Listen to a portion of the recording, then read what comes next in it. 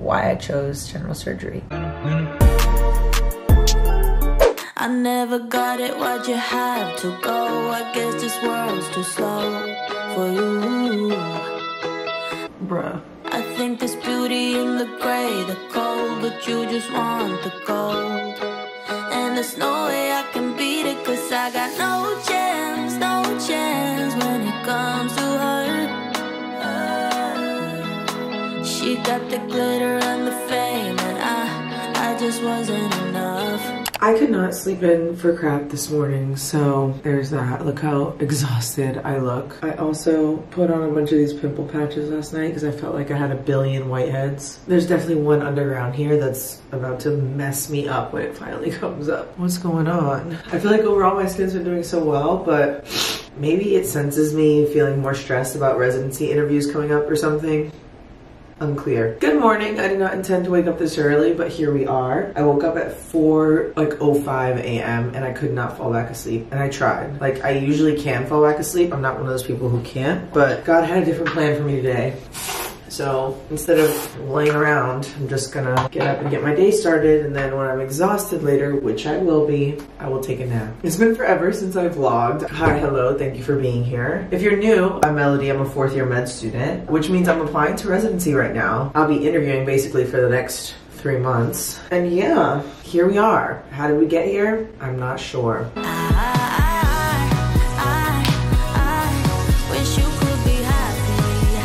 As I mentioned in my last video, the one where I just sat down with you guys and caught you up, it was like my first upload in a while. The past few months have been absolutely crazy. As a result, I really haven't had much time to like work out, do things for myself, do things I enjoy, make content. It's just been crazy, you know? Now that I'm like moving into interview season, I've basically wrapped up all my crazy required time intense electives. All of those things are kind of done or on their way to being done. I have been like taking back my time, trying to get back into all of those things. But the one I'm like really struggling with getting back into is exercise, but we move. If there's anything that the past few months have shown me when I was doing like sub-internships, basically acting like an intern, trying to take on the role of intern, staying in the hospital really long hours, auditioning essentially for general surgery, it's that I'm gonna have to do some serious work in trying to maintain at least some of my hobbies during residency. I don't think I fully appreciated the flexibility that even a med student allows you, because you can just go home. You know, when you're a resident, you can't just go home. And like, it's not like I was out here just like leaving my rotations without any concern. Med students definitely spend long hours in the hospital, but it is not the same. When you are a resident, it is your job. You do not leave until things are done or until there's someone to relieve you. So I think my sub-I kind of taught me that, because I tried to stay as late as the interns, carry the entire list, do as many of the interny things as I could, while still reaping the benefits of being a med student and getting in the OR a ton. So yeah, the next few months are really about getting back to me, getting back into the things I love doing, making time for myself, cooking more. Lord knows I was not cooking. I was like too busy to cook. Setting up some good habits so that I can try to take them with me into residency. But, you know, it might be challenging. My last haircut, I also got these bangs. I like them a lot, but they're just difficult to pull back. I think that's as good as it's gonna get. I'm gonna stay back here because if I get any closer, you're gonna see my eye bags, and I don't want you to see them. They're horrendous. It's that kind of day. But I can't lie. LA made you crazy, yeah. I'm not even gonna. I hate setting things up like that. Like, I want to be aesthetic, but I'm not aesthetic. I'm just not aesthetic.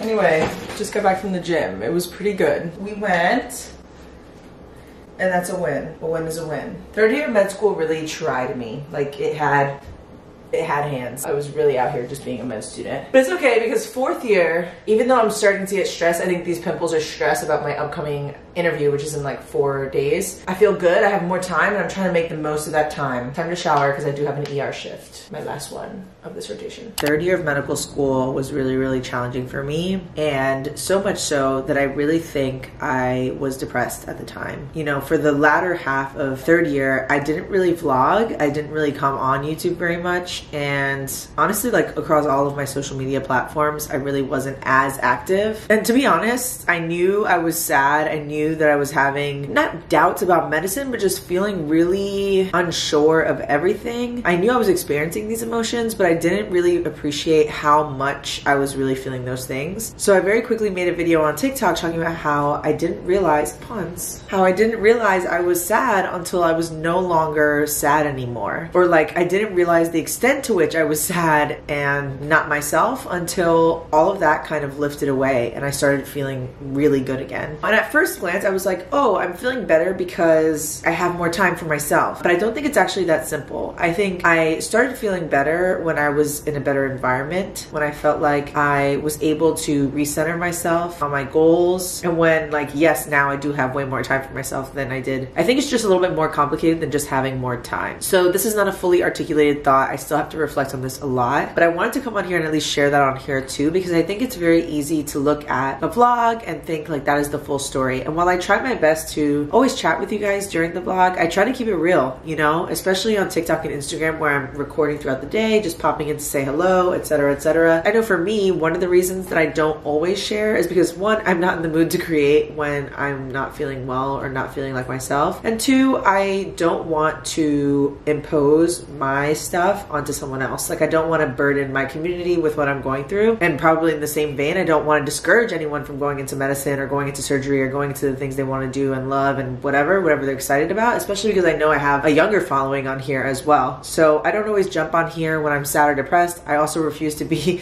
on the internet like super vulnerable and crying. Like that's just not me. But I wanted to be honest and at least talk to a little bit with you guys about the fact that third year was really hard, because I think it's really easy to feel like you are alone. And I definitely felt super, super alone when I was going through it during third year. As part of my final, I have to complete a few of these like ultrasound modules online. They seem pretty interesting. Like it looks very like clinically oriented, so we'll see how it goes. Still so much to do, but need to go to the ER, so I'm gonna go do that. You don't care what's real no more. No, you don't want me anymore. You only want what you can afford.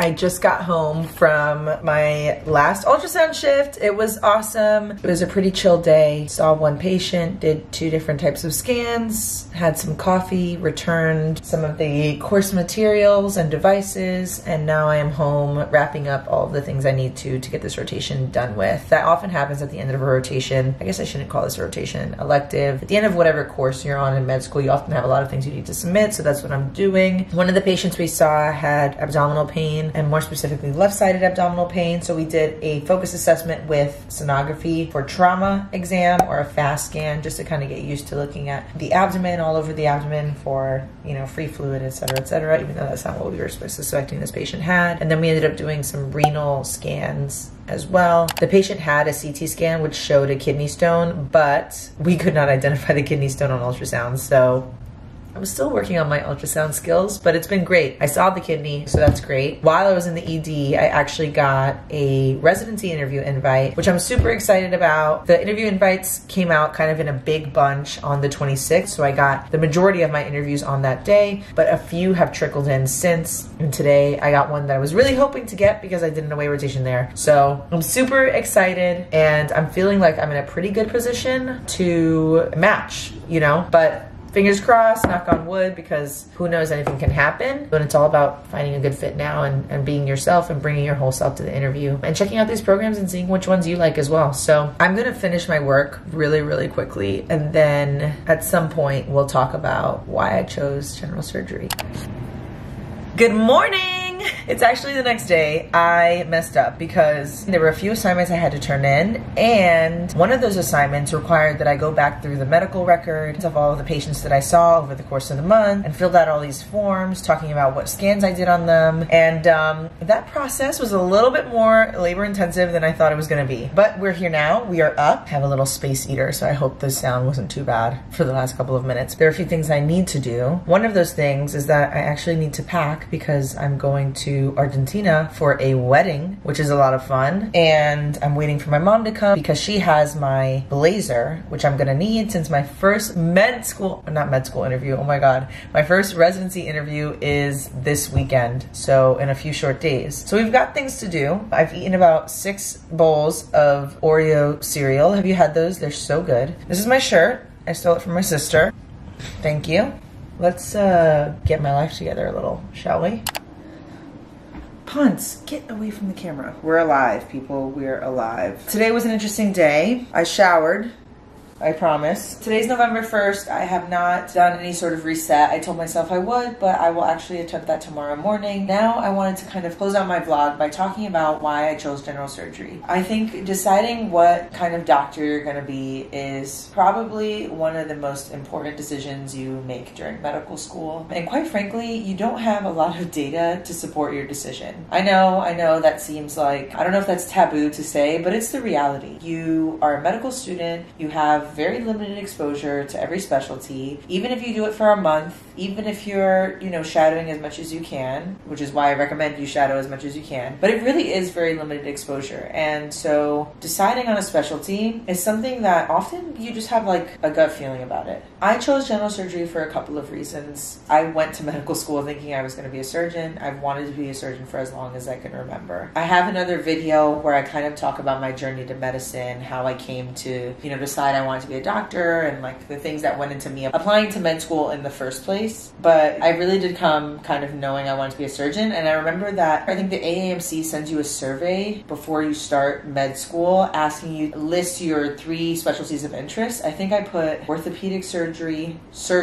and emergency medicine. That being said, you can't really make a big decision on just a hunch. So I think there are other things that also go into the decision. I loved most of my rotations. I would argue I loved almost all of them. And to be honest, the ones I didn't love as much were in large part not loved as much because of the teams I happen to be working on. And I think that's also a huge part of medical school that people don't talk about enough. Your experience of a specialty, of a specific rotation, depends so much on what team you get assigned, who you happen to be working with. From the attending to the residents, your intern, your environment largely dictates how you feel about things. And so, like I said, I was really lucky. Most of my rotations I was working with awesome people. I think at the end of the day, it came down to the fact that I could not imagine a career in medicine where I would never operate again, where I would never be in the operating room. I've said this before. I truly love taking care of surgical patients, bringing someone to the OR, but also working through an issue with a patient preoperatively, if surgery is even a good fit or something good to offer, whether something should instead be medically managed, conducting a risk-benefit analysis in cases where things are more complicated. I loved all of that about surgery. And I found myself wanting to study surgery more. It was just something that I really enjoyed doing.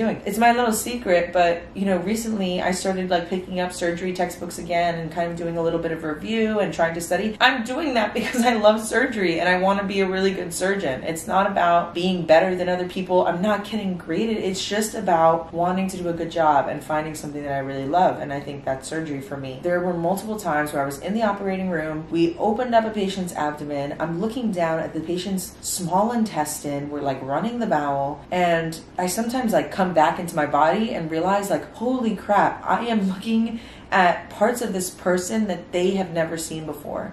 There is something so intimate about that and so incredibly unnatural. Like I am a 27-year-old person looking at someone's intestines, and helping heal them. Like that is insane. That is awesome. And so having moments like that in the operating room and realizing how much I loved that was also a huge part of deciding. I also love anatomy. I think some anatomy is more lovable than others. Head and neck, not for me. Bones and muscles, not for me. Which is why I didn't go into ENT and orthopedic surgery. But the abdomen, the thorax, heart, the lungs, the intestines, all of the organs, incredible. And I wish I did know the human body like the back of my hand, and I hope that one day I get to that point. Perhaps one of my favorite things about my surgery rotation was the ability to offer patients a very tangible solution to whatever problem they had. A patient comes in with abdominal pain, you find out they have appendicitis, you take out their appendix. A patient comes in with pain over here, you find out they have cholecystitis, you take out their gallbladder. Patient comes in with a cecal mass, you take out the mass, you find out that they had early stage colon cancer.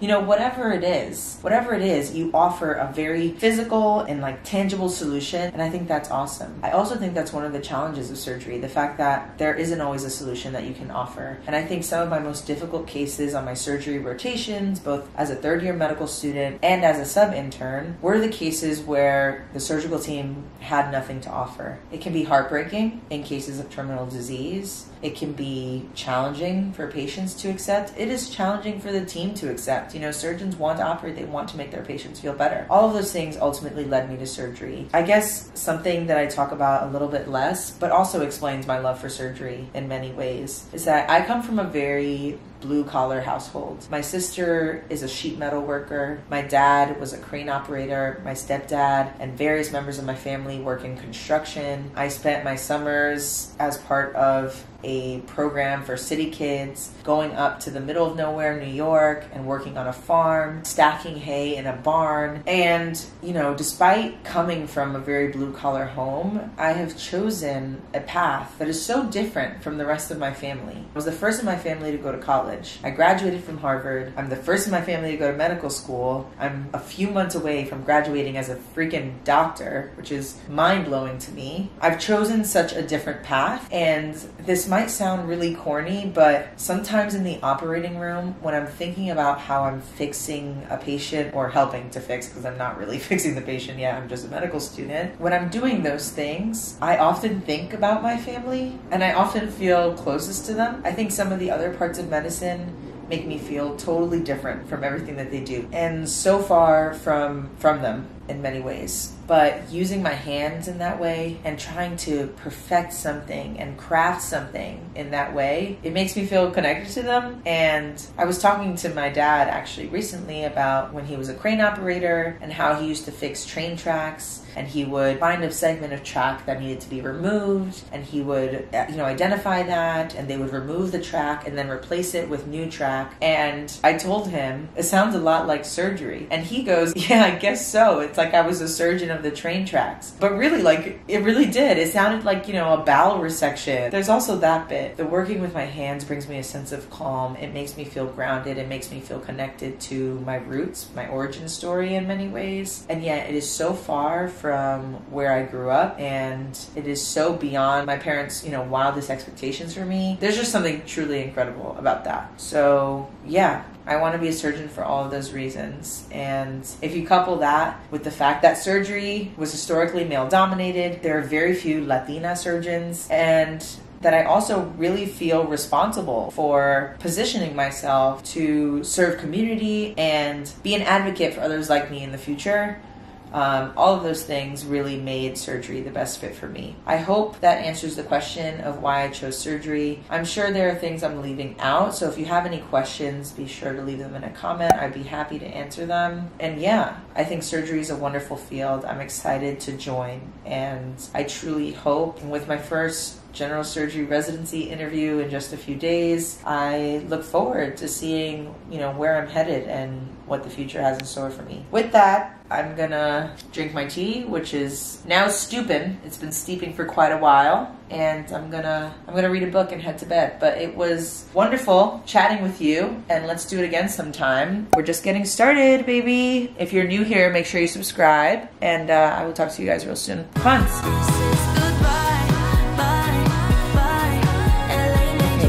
Good night.